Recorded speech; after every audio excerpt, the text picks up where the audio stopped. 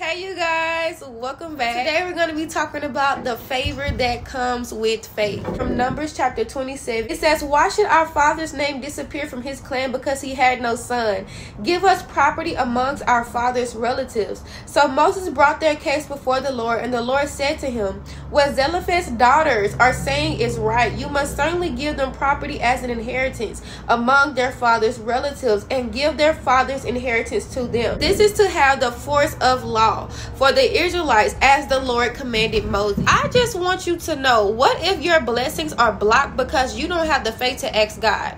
In Matthew chapter 7, it says, "Ask and it shall be given, seeking you will find, knock and the door will be open to you." Do you not know that it was unlawful back then for women to receive a state that was originally for men? And in a world where society is saying what a woman can and cannot do, we serve a God that will bypass the limitations, bypass the boundaries, and say, because you had faith in me, my daughter, go forth and access the promised land. Because you had faith in what I could do for you, watch how I will give you exceedingly and abundantly. God says you must believe and have faith that our Father in heaven seeks to reward those who diligently seek him. Do you not understand? God yearns to bless you, but what if what you don't have has been on account of what you don't believe? Even if it's never been done before, you have to have faith that God will do for you what he has done for no one else. There's a certain type of favor that comes with faith.